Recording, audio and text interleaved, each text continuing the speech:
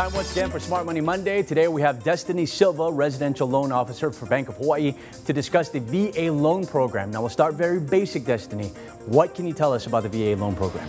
In 1944, the U.S. Department of Veteran Affairs created a military loan program to help returning World War II service members purchase homes.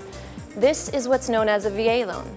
A VA loan is a mortgage loan guaranteed by the U.S. Department of Veteran Affairs, and it's designed to assist our American veterans in buying or purchasing a home. So this type of loan is specifically for veterans, and we have a lot of them here in Hawaii. Does every veteran qualify?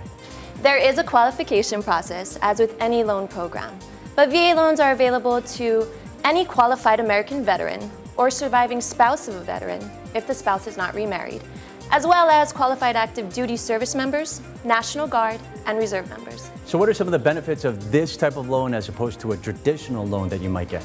There are some really great benefits to the VA loan program, such as more flexible credit qualification requirements, up to 100% financing is available up to $1 million, fixed interest rates are available, and it can be used on single-family homes, condos, or townhomes. And where can you get them? Do you have to go to a specific institution to get a loan like this?